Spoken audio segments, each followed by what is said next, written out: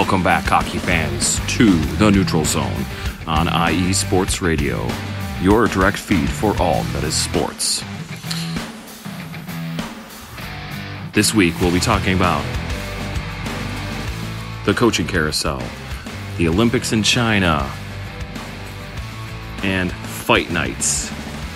Fighting in the NHL? Never. Let's go!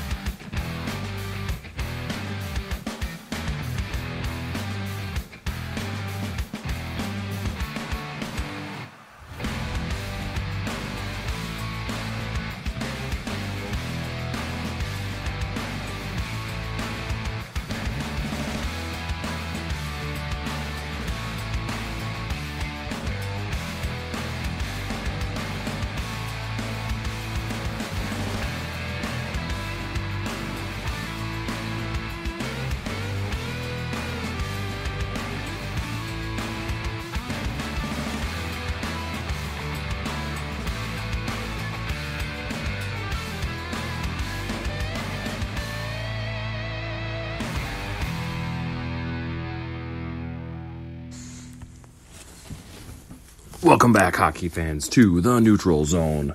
I'm your host tonight, Zachary Puplis. Adam Karnick has the evening off. Tonight, we're going to be talking about fighting in the NHL. What? And we're going to be talking about some updates in the Olympic hockey and the coaching carousel. Plus, we'll check scores throughout the league from the whole night and more. Ready to get into it? Ready to get into it? Let's go.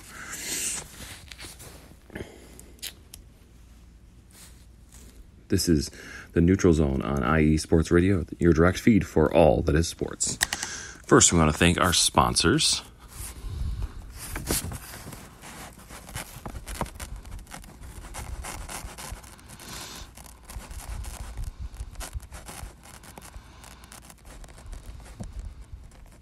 Background Check International. Businesses, are you looking to background check a new hire? Let Kit Freeman take care of that for you. Kit founded and has managed Background Check International since 1994, and he's here to help you with the screening process. Contact Kit and let him make the hiring process that much easier. This business is to be used for professional background checks and not for the use of any crimes such as identity theft or any other illegal activity. You can find him on social media or his website, as well as Facebook, Background Check International, BCI. We want to thank the Southern California Warriors semi-pro football team. The world of semi-pro sports is unlike any other sports organizations. Players pay to play in hopes of so many different outcomes, whether it's playing to get filmed to try out for professional teams, big-time colleges, or just playing to stay in shape. No matter what, all semi-pro players have one thing in common, and that's playing for the love of the game. The SoCal Warriors have been on a quest to earn titles and give players second chances since 2017. Whether you're in Southern California or anywhere in the world, give semi-pro sports a chance if you love your sport. You may get that second chance you have been waiting for as an athlete. You can follow them on Twitter at SoCal Warriors, on Instagram at Southern California _Warriors, or on Facebook, Southern California Warriors. Also, you can get to the channel and follow us on social media, IE Sports Radio, on Twitter at IE Sports Radio, Instagram at IE Sports Radio, or on Facebook, IE Sports Radio. You can also follow me on Twitter at The Pupless, or you can follow the show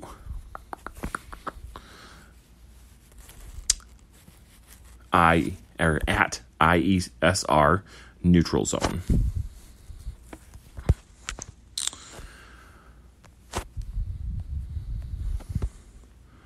All right, let's get into it. L.A. Kings forward Brendan Lemieux was recently suspended 5 games for biting Ottawa's Brady Tkachuk. Lemieux will forfeit $38,750 in salary while under suspension. Tkachuk was furious after the incident, and it was quoted as calling Lemieux's actions, he was quoted as saying, the most gutless thing somebody could ever do. Kids don't even do that anymore. Babies do that. I don't even know what he was thinking. He's just a complete brickhead. He's got nothing up there. Bad guy, bad player, and a joke is what he is. End quote. We were talking earlier in the season about rivalries and how a rivalry starts and how do you foster that. You know, thinking that might be a National Geographic rivalry with the new Seattle franchise in Vancouver. And yeah, it's stuff like this that can spark a rivalry. So who knows? Maybe there'll be a new rivalry between the Kings and the Ottawa Senators. The article went on to say 25-year-old Lemieux is the American-born son of infamous NHL agitator Claude Lemieux, while Tkachuk is the son of NHL veteran Keith Tkachuk, who racked up himself quite a few penalty minutes, 2,219 penalty minutes in his 2-decade-long career. Well, sounds like he wasn't really an angel either. No, don't throw stones, you know. Brendan and Claude have now done something that nobody else ever has. They have a record now. They've become the very first father and son duo to be suspended for biting in the NHL. Claude's story starts on May 22nd, 1986. Following the buzzer of Game 4 of the Stanley Cup Finals, a fight broke out after Montreal's 1-0 win over the Calgary Flames, as the refs handed out 122 minutes in penalties. Oh my God. Claude was amongst the mixed as he bit down on Flames' Jim Poplinski. This article goes on to say, does biting run in the family? Is it genetic? Poplinski received a tetanus shot following the incident and was later quoted as saying, he wasn't aware that the league allowed cannibalism. What a quote. You cannot make this stuff up. Yeah. I mean, if you felt like the first incident was crazy to begin with, then you hear that his dad did the same thing and they've got a history of violence and a history of biting in the family. I mean, it just gets crazier and crazier the more you learn about it. Truly, sometimes the truth is stranger than fiction. We want to thank Bar Down and ESPN for those great articles. But that's not the only fighting that occurred recently. You know, we're used to fighting in the NHL, fighting on the ice. You know, other than maybe boxing, it's probably the most violent sport out there. You know, we're used to people getting punched and slammed up against the boards and losing teeth and everything. But that's on the ice. This next fight occurred in the stands.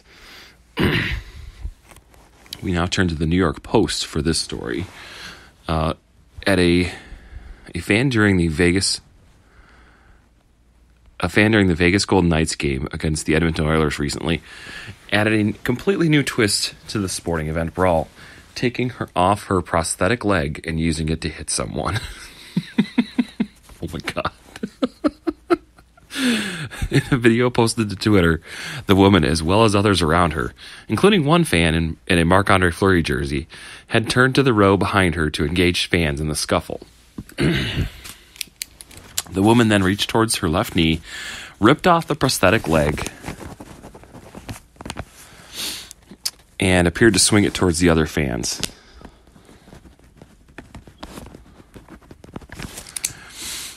The woman's arms were covered in the video by a fan standing next to her, so it's unclear if the prosthetic leg actually made contact. Oh my God. It's just the latest fan fight to circulate on social media.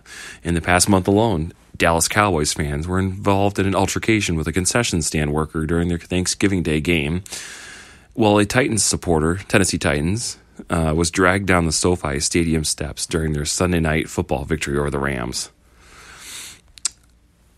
In the said game between the Golden Knights and the Oilers, Golden Knights lost 3-2 after allowing 2 goals in the final 3 minutes of the opening period and never recovered. It was just their third loss in the past 9 games, though, and they still sit 4th in the Pacific Division with 24 points. 6 points behind first place Edmonton, whose hot start was fueled by wins in 9 of their first 10 games. Thank you, Connor McDavid, and your video game numbers, and Leon Draisaitl, and Duncan Keith as well. But yeah, so again, the truth is stranger than fiction sometimes.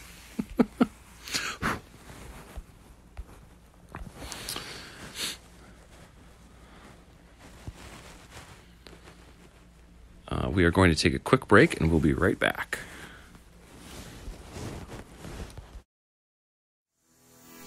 Sports fans, do you like teams that are tough, cities that are tougher, and fan bases that are passionate about their teams?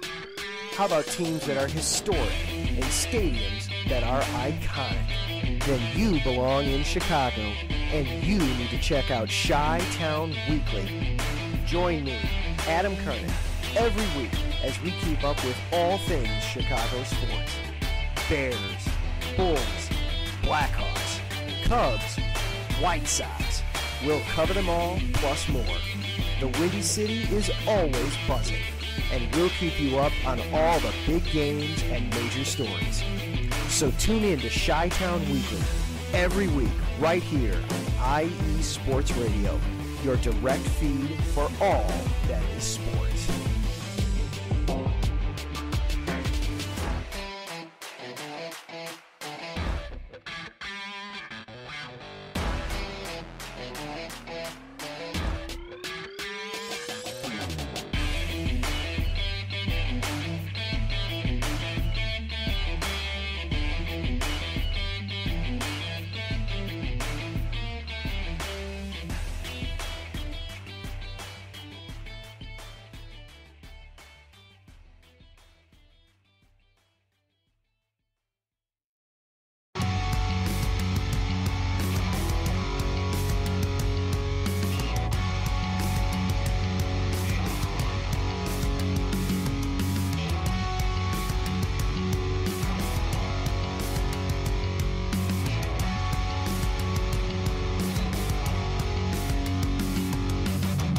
From the shores of the Puget Sound to the rushing waters of the Columbia River, stretching across the Great Cascades, and on IE Sports Radio lives the Northwest Territory Sports Show, hosted by me, Brad Buckingham. On this show, I cover all the great collegiate and professional sport teams that we have here in the Pacific Northwest. Of course, I'm talking about the Seattle Seahawks, Seattle Mariners, Sounders, and even the Seattle Kraken. But I can't forget all of that is good in Oregon either. I got the Trailblazers, the Oregon Ducks, the Beavers, even the Timbers, and much, much more. You can listen to the show every Sunday from 3 to 4 p.m. Eastern, noon to 1 p.m. Pacific on IE Sports Radio, your direct feed for all that is sports.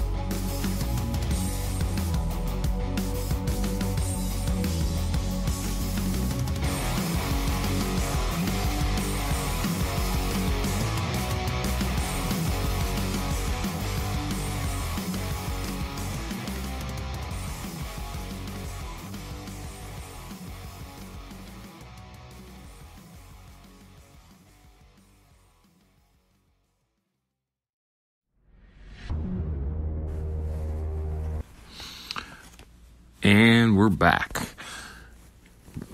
This is the Neutral Zone on IE Sports Radio, your direct feed for all that is sports. I'm your host, Zachary Puplis. Thanks for joining us tonight. I'll get back to our hockey news here. We've got some news from the coaching carousel. Flyers fire coach Alain Vigneault, and they lose their 9th straight game.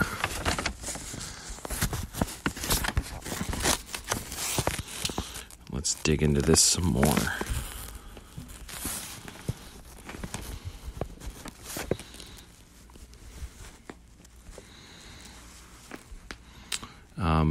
Via Emily Kaplan on ESPN, the slumping Philadelphia Flyers fired coach Alain Vigneault on Monday. Vigneault was in his 3rd year of a 5-year deal that paid him $5 million annually.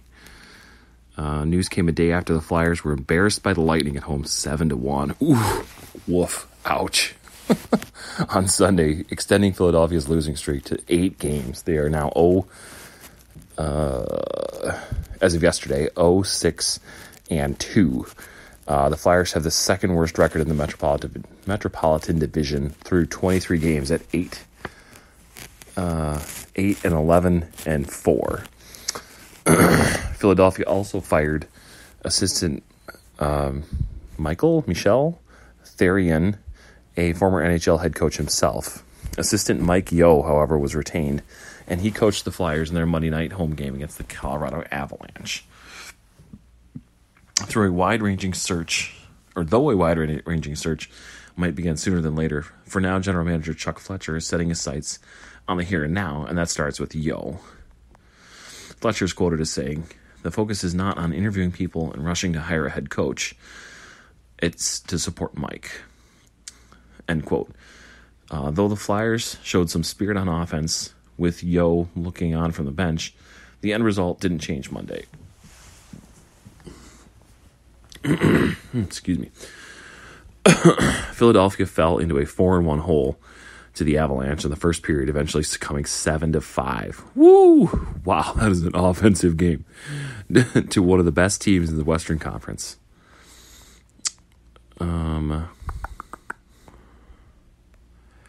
Yeo was fired by the St. Louis Blues in November 2018.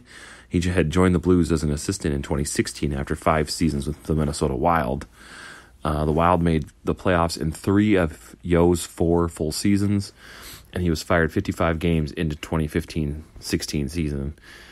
He joined a seasoned bench in Philadelphia with Vigneault and Therrien, giving the Flyers a rare combination of 3 on staff with NHL head coaching experience. Wow. Yeo was quoted as saying, "This is an opportunity for me to prove that I've grown." Vigneault's history, he was hired by the Flyers in April 2019, and he joined the organization with 1,216 games of head coaching experience. Vigneault previously coached the New York Rangers, Vancouver Canucks, and Montreal Canadiens, and took 2 of those 3 clubs to the Stanley Cup final. He won the Jack Adams Award in 2007 with the Canucks, as well as the league's top coach. Flyers made the playoffs in Vigneault's first season, and after the seeding tournament in the postseason bubble in Toronto, Philadelphia landed the number 1 spot. After a first-round win over the Canadiens, though, the Flyers were eliminated in the second round by the New York Islanders. The Flyers missed the playoffs last season, finishing in 6th out of 8 teams in their division. This offseason, Philadelphia made significant upgrades, including trading for veterans such as defenseman Ryan Ellis, forward Cam Atkinson, and defenseman Rasmus Ristolainen. The moves, however, have not translated into success. Ellis and other key Flyers players, such as Kevin Hayes, have battled injuries early. In a news conference last week, Fletcher blamed the team's poor start on injuries. As losses piled up, though, Fletcher clearly felt the problem was more than just a shorthanded roster. Fletcher was quoted as saying, "Right now, we've lost our way."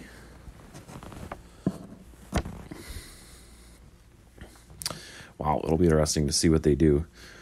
That's quite a fall from grace from being the number one seed in in the bubble there 2 years ago. But he's coached 3 other teams. I'm sure he's going to resurface somewhere else too. So we'll see what happens. We'll keep you posted. Any kind of news, you'll find out about it here on the Neutral Zone. The Canucks also fired their coach. Let's see here. Via ESPN, Kristen Shilton. The Vancouver Canucks fired coach Travis Green and general manager Jim Benning on Sunday.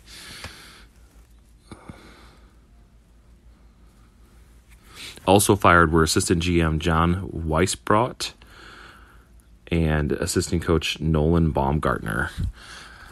Whew, wow, they really cleaned house. Signaled a wave of change throughout the struggling franchise. With the team stuck in last place in the Pacific Division, Bruce Boudreau was hired to replace Green. Boudreau is the Canucks' 20th coach.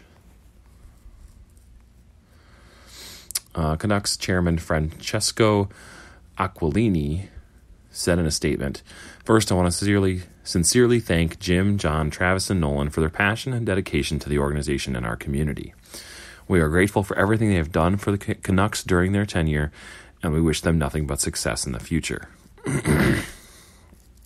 These are difficult decisions, but we believed we would have a competitive group this year.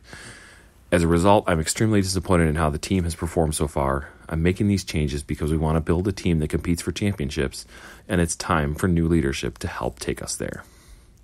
Scott Walker, 49, was named an assistant coach to Boudreau. Walker spent 4 seasons playing right wing for the Canucks from 94 to 98. He previously coached the Ontario Hockey League's Guelph Storm and worked as the Storm's president of hockey operations.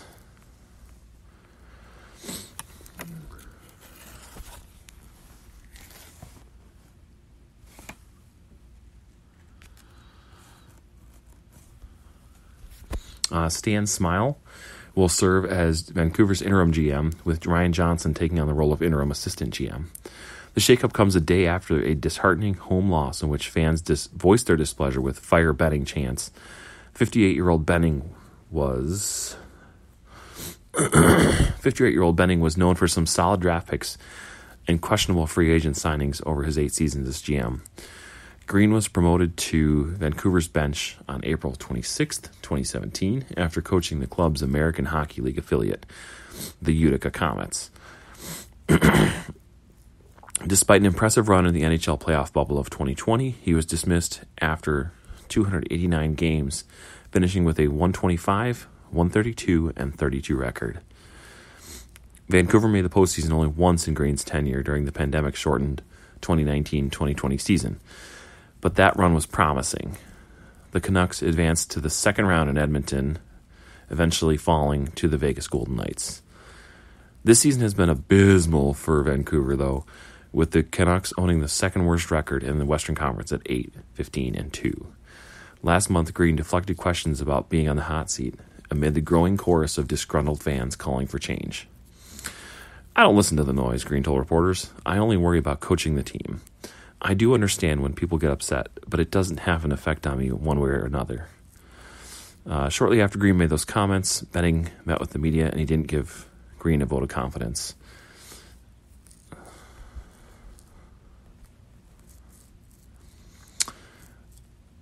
Benning said at the time, "We're looking at everything. We're trying to find solutions to our problems, and Travis and his staff are working hard. Losing is wearing on them like it's wearing on all of us. This is something that I didn't expect to happen after the moves we made this summer, but it's happening and we have to deal with it." After a spring of headlines around his future, Green reached an agreement on a contract extension with the Canucks on May 21st, adding 2 more years to his deal. But there have been several issues for the Canucks this season, the most glaring of which is their lack of star power, and Green just wasn't able to find the right mix. Star center Elias Pettersson, who signed a 3-year, $22 million contract in October, has been nearly invisible with just 4 goals in his first 25 games. Brock Besser led Vancouver in points last season, but he has had just 10 points in 22 games thus far. Even captain Bo Horvat has struggled, producing just 13 points. By late November, not even Canucks players were hiding their frustrations any longer. After a 4-1 loss to the Pittsburgh Penguins, marking Vancouver's 7th defeat in 8 games, JT Miller was asked if everyone in the dressing room was still buying in. "I don't know," Miller said, sparking another tidal wave of criticism levied against the Canucks' underperformance. Coincidentally, it was another 4-1 loss to the Penguins, Saturday on home ice, that seems to have been the final nail in Green's coffin. As such, the pressure to turn things around quickly under Boudreau and the new staff will be intense. This opportunity with the Canucks will be Boudreau's 4th stop as an NHL head coach. Wow, kind of sounds a lot like Alain Vigneault that we just talked about. Boudreau has had prior stints in the NHL with the Washington Capitals, Anaheim Ducks, and the Minnesota Wild. He was working as an analyst for the NHL Network this past season. Boudreau was fired by the Wild in February 2020 after a 27-23-7 start to the 1920 season. In all, Boudreau has coached 984 NHL games with a .567, .302, and .115 record. Boudreau will be behind the bench, or he was behind the bench Monday night when Vancouver played host to the LA Kings. Let's see how that game turned out.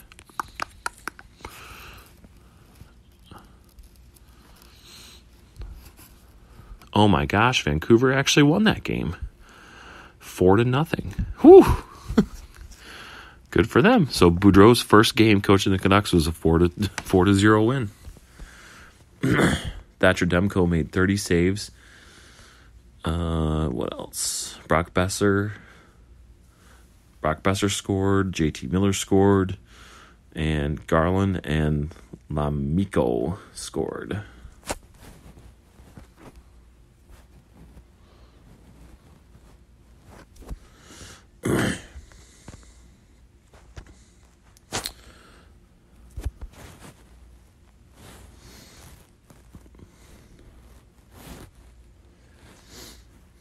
Next up, we got some Olympic news. Vegas Golden Knights' Robin Lehner turns down Sweden's invite. Cites health reasons. Greg Wyshynski from ESPN reports. Vegas Golden Knights goaltender Robin Lehner has told Sweden he won't accept their invitation to play in the 2022 Winter Olympics. Lehner is the first high-profile NHL player to announce he won't participate in the Beijing Games, which will feature restrictive COVID-19 protocols and potentially lengthy quarantines for those who test positive and exhibit symptoms in China. Lehner, 30 years old, said he made the decision for health reasons and after discussing the situation with his psychiatrist. He made the announcement in a post-game news conference following the Golden Knights' 3-2 victory over the Calgary Flames Sunday night. He was expected to be in the mix for Sweden's Olympic starter, with Flames goalie Jacob Markstrom following the retirement of Henrik Lundqvist, longtime New York Rangers goalie, who was their primary goaltender in 2006, 2010, and 2014. I wish him all the best, Lehner says. In a follow-up tweet later Sunday night, Lehner wrote, "I'm very disappointed, and it was a tough decision for me as it's a once-in-a-lifetime opportunity. Reality is that what has been said about how it's going to be is not ideal for my mental health. My well-being has to come first, and being locked down and not knowing what happens if you test positive is too much of a risk for me. Sweden will have a great team, and Markstrom is the best. Hope people understand."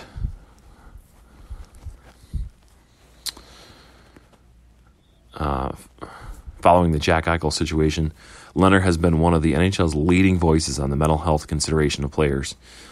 He was critical of some aspects of the league's playoff bubble that it created in 2020 due to the pandemic. He was also critical of the league's restrictions on vaccinated players last season, saying, "We need to start making the mental health important as well in this situation." Currently, the NHL intends to send its players to the 2022 Winter Games after skipping the 2018 games in South Korea. The league and the players collectively bargained to have NHL participation in the next 2 winter games. However, the NHL has until January 10th to opt out without any financial penalties should COVID-19 conditions worsen or otherwise pose a threat to the health and safety of its players.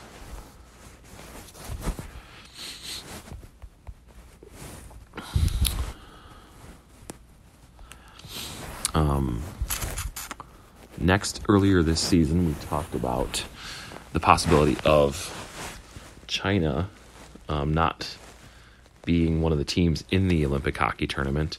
As the host nation, they get an automatic berth into the tournament, regardless of their world ranking. They are, in terms of world ranking, they are subpar compared to everybody else. So there were concerns about that, whether they would be able to play up at the same level as all the other countries. So this was on ESPN. Associated Press says that China will take part in the men's hockey tournament at the upcoming Winter Olympics in Beijing after initial concerns that the team would be embarrassed on home ice against NHL level competition. The International Ice Hockey Federation confirmed China's participation Tuesday, avoiding what would have been an unprecedented removal of a host country's team for performance reasons. The IIHF spent recent weeks reviewing players' eligibility to represent China. Players making up the Chinese national team played 2 recent test games against Russian opponents, with international officials watching closely. The team, playing as Continental Hockey League club Kunlun Red Star, lost 4-1 to Avangard Omsk and 5-4 in overtime to Amur Khabarovsk, getting outshot 77-43 in the 2 games combined. Kunlun coach Ivano Zanata said the games were evidence his team meets Olympic standards. Definitely not second to a Norway or Denmark or Latvia. We're equal to those countries, Zanata said. Then, today in the last game, they proved they have the character and the ability, and they have the right to participate in their own Olympics. The IIHF agreed, even though Kunlun has lost 29 of 36 Continental Hockey League games this season. Wow. And China is ranked 32nd in the world.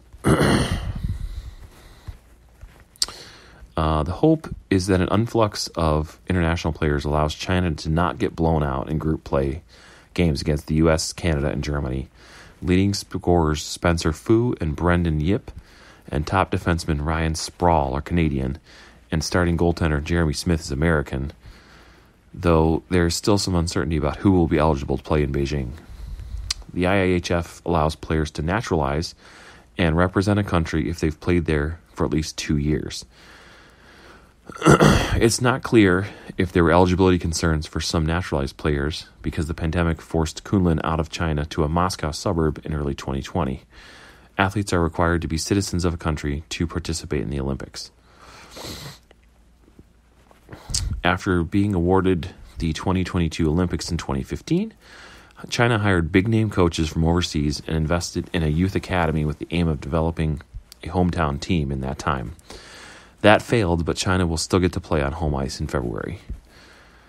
The attention now turns to NHL participation, which was agreed to with the caveat that the league and Players Association could pull out if pandemic conditions worsen. Again, as we stated earlier, the deadline is January 10th. If a significant amount of NHL games are postponed for coronavirus-related reasons, withdrawing is an option because the 2.5-week Olympic break would be needed for rescheduling purposes.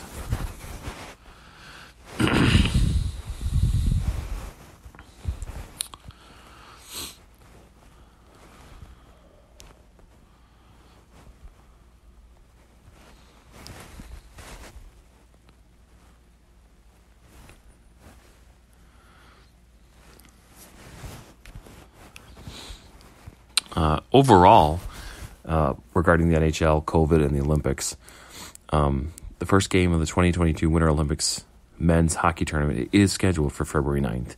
It's still not certain that NHL players will be competing in the Beijing Games. Via ESPN, here's a look at issues, concerns, and challenges facing the NHL and the players just 2 months away from the Olympics, as the COVID-19 pandemic continues to loom over everything. When does the NHL have to make a final call about the Olympics? The IOC and the IIHF have talked with the NHL, and the NHL has until January 10th to opt out with any penalties. Again, as a reminder, the Olympics are scheduled to begin on February 3rd. The NHL still could technically opt out later than that, but there would be financial consequences. Since everyone is watching their finances right now, the NHL, still recouping from missed revenue during the pandemic, has maintained a flat salary cap. The expectation is that we'll know definitively on January 10th or before. What's the latest you're hearing about the decision? Emily Kaplan states, NHL Commissioner Gary Bettman never wanted to send players to the 2022 Olympics. NHL players had participated in a string of 5 straight Olympics before the league decided not to send players to the 2018 games in Pyeongchang. Bettman feels that there isn't enough upside for the league. Besides the disruption of the schedule, there's the risk of players getting injured and unfavorable licensing and marketing agreements with the IOC and the IIHF. Bettman and many NHL owners don't think the juice is worth the squeeze. That said, they made an agreement with the players during the last round of collective bargaining talks to allow them to go, and Bettman, in good faith, intends to see that through. The only way the league office will pull out of the Olympics at this point is that if there is significant schedule disruption due to COVID-19 that will make it impossible to finish out the season in time. In other words, if the league feels it absolutely needs that current 3-week break to reschedule games, as of right now, we're not there. A rising scenario is the players themselves do not want to go to the Olympics and ask to pull out, such as Robin Lehner. Olympic participation has always been incredibly important to players. The opportunity to represent their country on that stage, on the world stage, is a childhood dream for so many. Wow. Yeah, for sure. However, given the current climate, anxiety about the virus, restrictive protocols, and a non-traditional athlete village experience, plus the fear of having to quarantine in China for 3 weeks after testing positive, players are starting to show some trepidation. The NHL Players Association is in constant communication with its members, gauging their comfort level. As of now, the concerns are not enough to reverse course, but it's something that continues to evolve and could change over the coming weeks. All right, so what happens if the NHL decides not to go? Emily Kaplan says, according to sources, the NHL has created a shadow schedule that features just a 1-week break instead of a 3-week break. Should it decide not to go to the Olympics? It would cause a lot of headaches. Building availability is low, with concerts and other sporting events in full swing, so there isn't much wiggle room.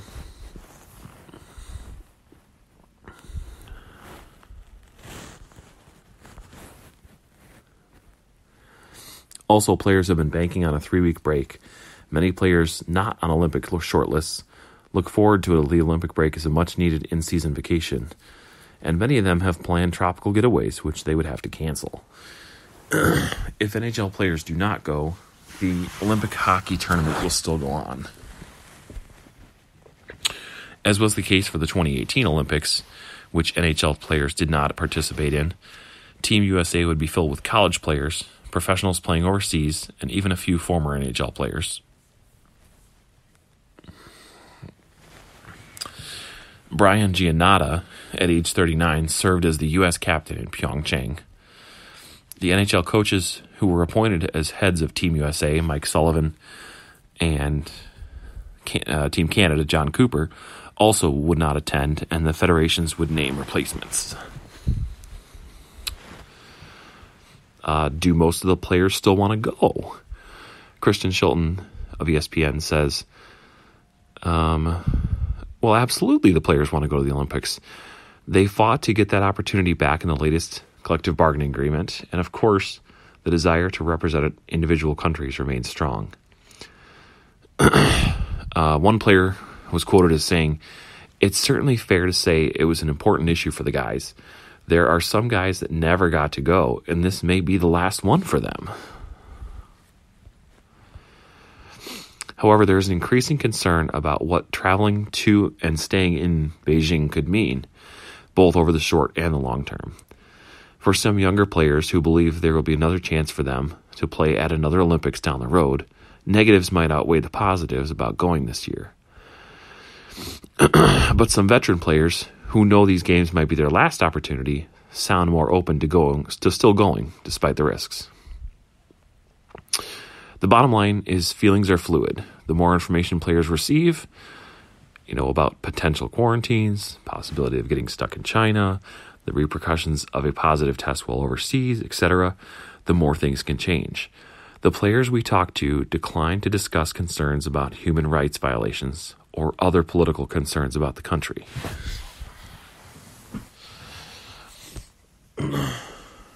There's always the family side of things to consider too.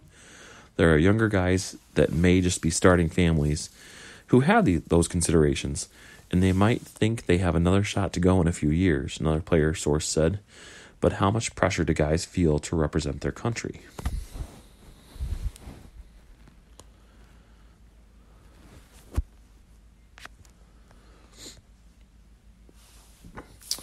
Have players opted out yet?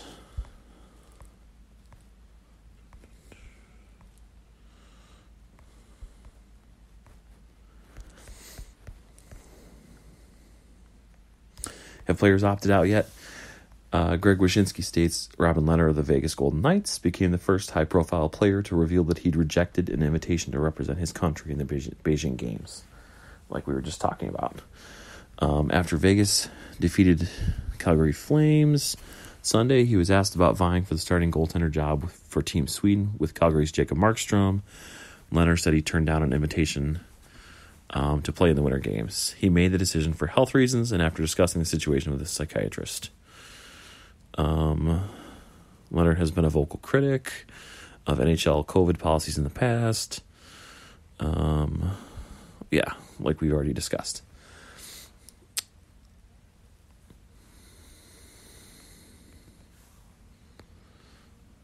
All right, let's take a quick break and we will be back.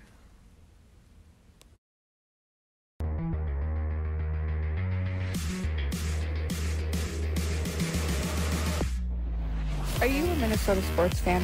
If you are, you should join me, AJ, on my Thursday night podcast called Frozen Takes with AJ on IU Sports Radio. I talk about all things Minnesota sports, from the Vikings to Lynx basketball. Every week I talk about the good and the bad of sports in the land of the frozen lakes. Join me Thursday nights at 8 p.m. Central Standard Time for your Minnesota sports show on IU Sports Radio, your direct feed for all that is sports.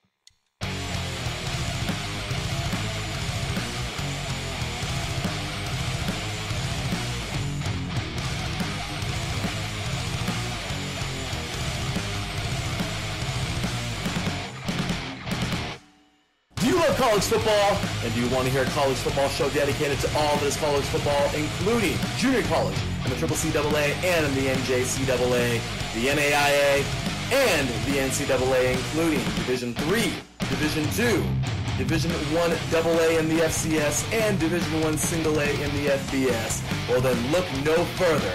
Join myself, Larry B., and my colleagues, Mr. H-Town Blake Henley, and Mr. Christian Espinoza, each week during the college football season for the latest in college football on 3 and Out College Edition, right here on IE Sports Radio, your direct feed for all that is sports.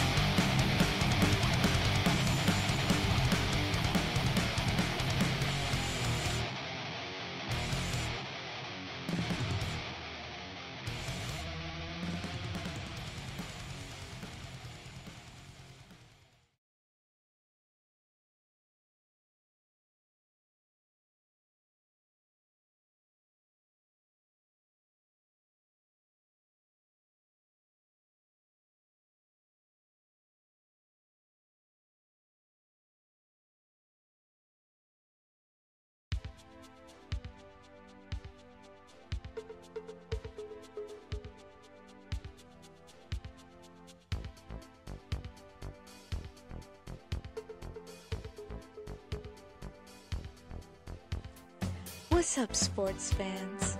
Are you looking for the latest on Northern California sports? Then take a trip out west with me, your host, Gina G, on Reppin' to NorCal Sports, right here on IE Sports Radio, your direct feed for all that is sports. I'll be bringing it to you all the way live every Monday at 3 p.m. Pacific, 6 p.m. Eastern. And it's always a packed show. I'll bring you everything Dynastic 49ers, the bite of the San Jose Sharks, torture of the San Francisco Giants, the Golden State Warriors that we still believe. Then take you across the bay to the rise and grind of the Oakland A's. I've got you covered on college ball from the Cal Bears to the Stanford Cardinal, so that no matter what, reppin' in NorCal sports is always reppin' the Bay. So if you bleed red and gold, or you're looking to keep an eye out west in them thar hills, don't miss me, Gina G, on reppin' in NorCal sports. Catch me every Monday at 3 p.m. Pacific, 6 p.m. Eastern, and I'll have your fandom repped harder than a trio of defenders guarding Stephen Curry before his buzzer beater is Gucci.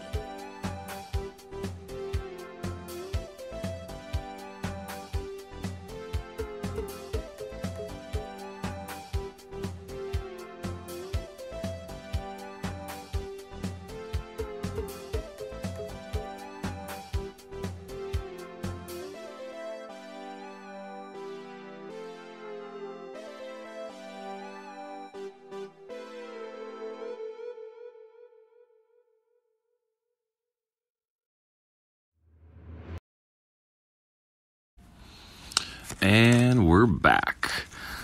One last segment, and then we'll be out of here for the night.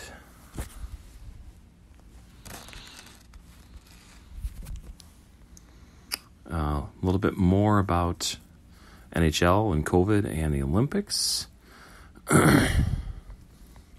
We talked about Leonard opting out already. Some teams have already postponed some games due to COVID outbreaks. There's no set number of COVID-19 cases that triggers a team shutdown. Everything's done on a case-by-case basis. There are several factors involved in making the decision to postpone games. And ultimately, that call comes from the medical groups of the league, the Players Association, and the individual clubs. One of the biggest factors in the process is how teams are controlling the spread. We've seen clubs like the San Jose Sharks and Pittsburgh Penguins lose several players to illness, but not be shut down, while the Ottawa Senators and New York Islanders have had games postponed. A difference is that in the latter two cases, players continue to get sick one after the other for a significant stretch, as opposed to the other instances where a bulk of impacted players tested positive within a few days of each other, and the teams were better able to control the virus from there. NHL's concern, beyond just the health and safety of everyone involved, is competitive balance as well. So, if an outbreak reaches a point where a team can't reasonably be expected to perform at a high level, postponing games has to be taken into consideration.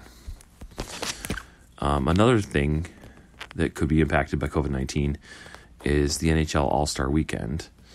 NHL All-Star Weekend is scheduled for February 4th and 5th in Las Vegas, with the skills competition set for Friday and the All-Star Game scheduled for Saturday.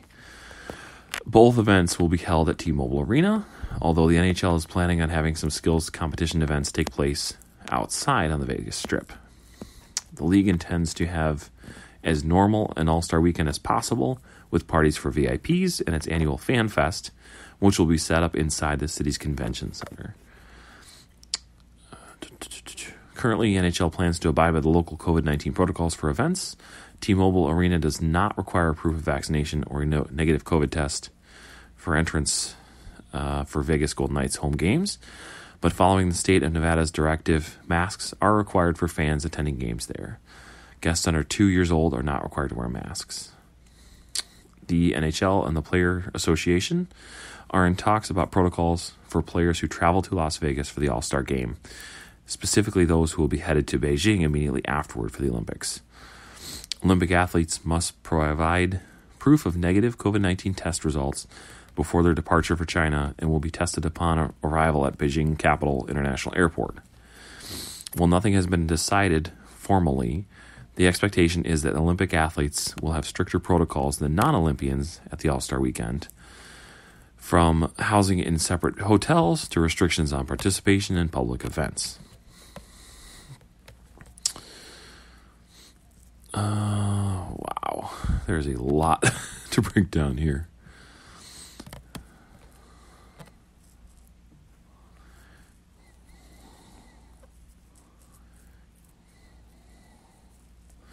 Okay, we got two more sections here. So what happens if a player gets COVID-19 at the Olympics? Athletes who have a confirmed positive test during the Beijing Games will not be allowed to compete. If they are symptomatic, they will be taken to a designated hospital for treatment. If they are asymptomatic, they will be asked to stay in an isolation facility. The hospital does not sound like a fun time. The location, yeah, exactly. Sounds just like we're dealing with in the U.S. The location and length of the isolation period will be determined by the Chinese health authorities, depending on the severity and symptoms of the infection. Athletes will not be able to go outside the building. They can be visited by team representatives for safeguarding checks during designated hours. There will be English-speaking personnel and mental health professionals on hand to assist. Athletes can be discharged from the hospital when their body temperature returns to normal for 3 consecutive days. Their respiratory symptoms improve significantly, including documented improvement through lung imaging. They have 2 consecutive negative COVID tests within 24 hours of each other, and they exhibit no other COVID-19 symptoms. Asymptomatic athletes will be discharged after 2 consecutive negative COVID tests, at least 24 hours apart if they exhibit no other COVID symptoms. Those athletes discharged from isolation facilities will face increased COVID-19 protocols, the same ones into which those who are considered close contacts will be placed. A close contact is someone who spent 15 minutes or more within 1 meter, 6 feet, well, 3 and a little bit more, and unmasked with someone who tested positive for COVID-19. The increased protocols for these 2 groups include quarantining in a single room and a much higher frequency of testing, temperature checks twice a day, and COVID-19 tests every 12 hours for 7 consecutive days. If all those tests are negative, the individuals may move back to a regular testing regimen. But there's not only concern from players about catching COVID-19, well, the Olympics in general, but also when they might catch it.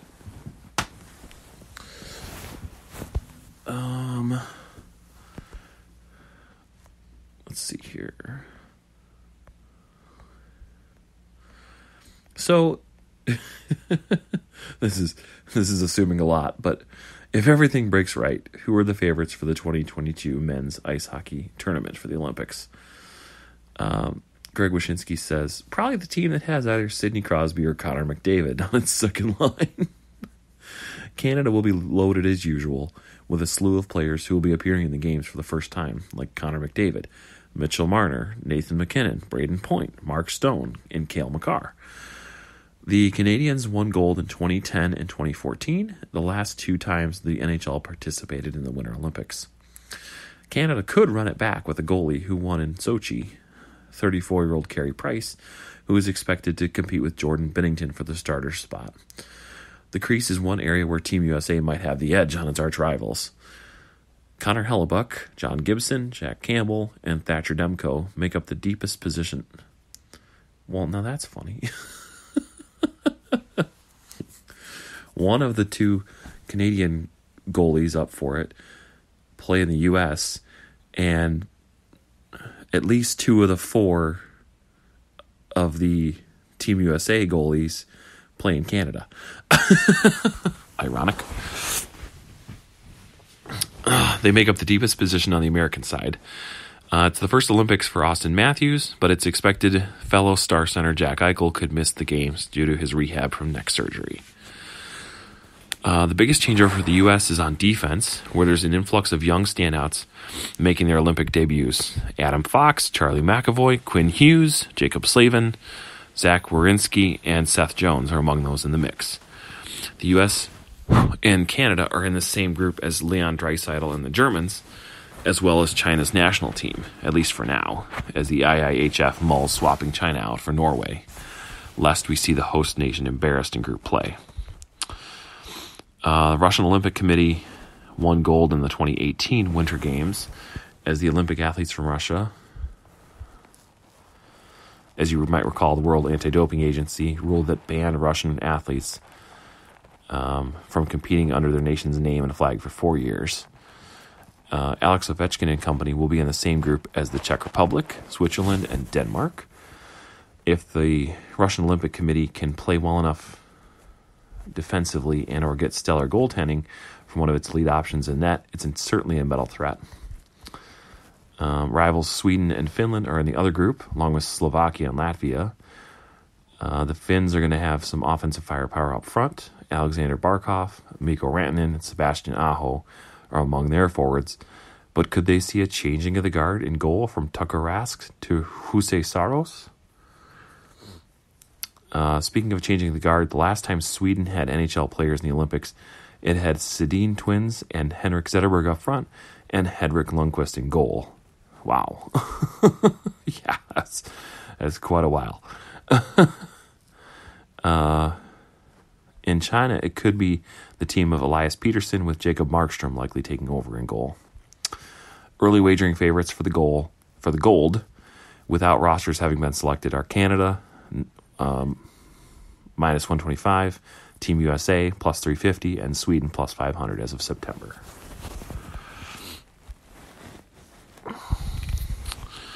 Okay, that just about does it for us for tonight's show. Let's do a wrap-up of the scores around the league tonight, and then we'll call it a night.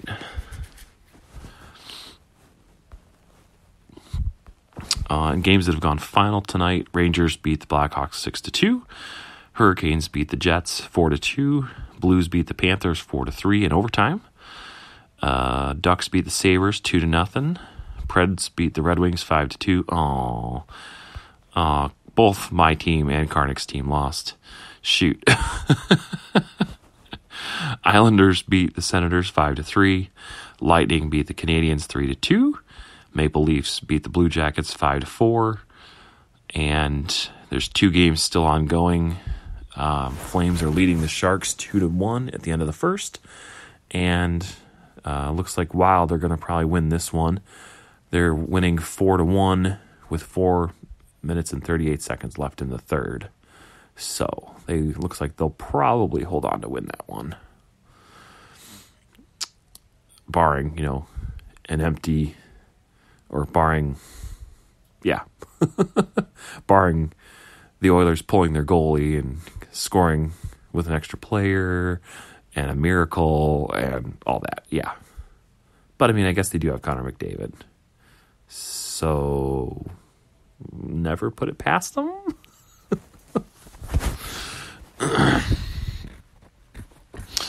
All right. Well, that'll do it for me.